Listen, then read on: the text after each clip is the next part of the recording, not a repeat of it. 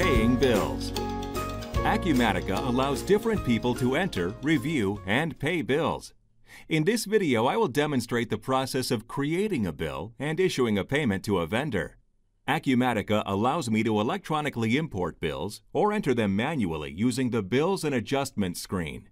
When I add a vendor, notice that several fields, including the terms and payment method, are populated based on vendor defaults. To enter line item details, I can select an existing purchase order or enter changes manually. If needed, I can override the default account, sub-account, and tax category. Once created, I have the option to set up a recurring schedule to perform a predictable action such as paying rent. In this case, I will only pay a single bill. When ready, I remove the hold status so my bill can be released.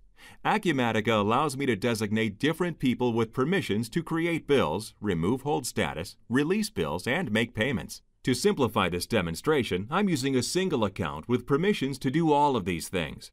Now my bill is ready for approval and payment. I can pay bills individually from the Bills and Adjustments screen, or I can use my processing screens to first approve, then prepare, and next release batches of payments.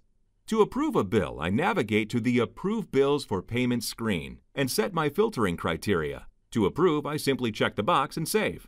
Approvals are only required if selected in the Accounts Payable Setup screen. Once approved, I can prepare payments according to the payment method. In this case, I'll select a payment method of check, choose my cash account, and enter the appropriate filtering conditions. I can issue one check for several transactions or pay them individually. After processing the payment, the Print Check screen is automatically displayed since I elected to pay by check. After printing the check or saving it as a PDF for future printing, I'm taken to the Release Payment screen. In this case, there are several transactions waiting for payment, so I selected the bill that I want to process. By releasing the check, I am giving final approval for payment and updating the balances in accounts payable and the general ledger.